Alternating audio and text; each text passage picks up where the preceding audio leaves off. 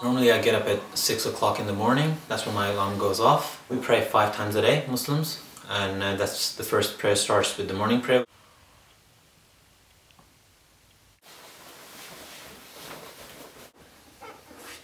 My name is Mohammed and I'm originally from Pakistan. Well, Australia, as I see it, is a multicultural place where you have these different cultures, different beliefs. See, in reality, we actually see of Australia as the white version.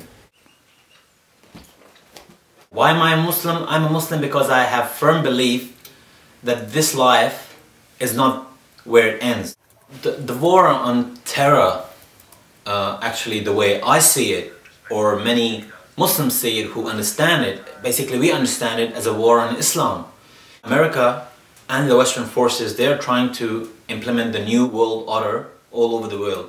And the only people that can come in their way as a resistance are the Muslims. First, the word Taliban, what does it mean? Talib in Arabic or in our language is a student, and Taliban is just a plural, means students. The Russians came to invade Afghanistan back in the 1980s.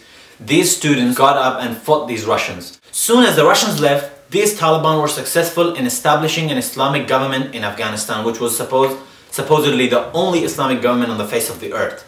And then you see videos about them, beating women and doing this and doing that. A lot of it is not true.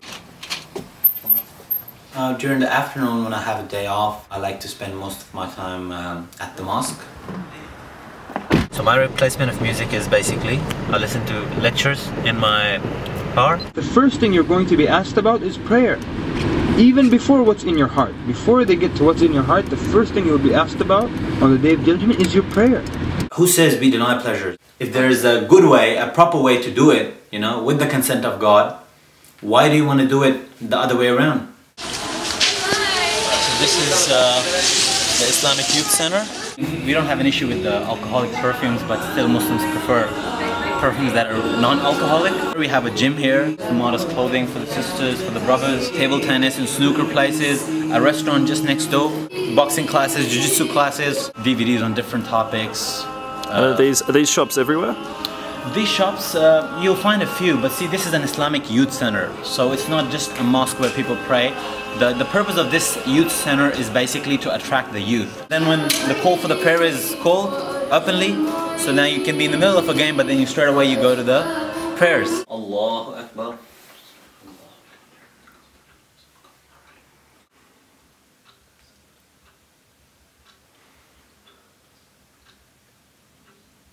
The purpose of segregating sexes in the mosque is basically to keep the environment pure and to protect the modesty of the brothers and sisters. I mean, it's a place of worship. You go and pray there. You don't want any distractions. Polygamy, I think everyone understands what polygamy is. It's that the right that Muslims have. We have that right to marry more than one wife. It's up to 4 wives. And the secular West talks about treating women fairly, Well, I think Islam is the only religion that treats women fairly. So when a woman is covered, you judge her on her inside. You don't judge her on the size of her breast or the shape of her body, So a woman gets judged equally just like a man. Is that the case in the West? Well, even if they say yes, I would say no. You don't really have to affect others for the sake of your enjoyment. There's nice ways to enjoy, go to a restaurant. Islam does not forbid you to, enjoy what is your culture. Culture is basically you do from your intellect, and Islam is the word of Allah. So word of Allah comes first before anything. I work as a part-time security guard, patrolling officer. And we are crusaders against the evil.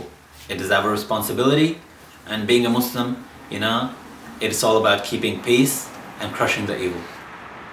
It's not people that are bad, but it's the society and the traditions that makes a person, or forces a person to be bad at certain times.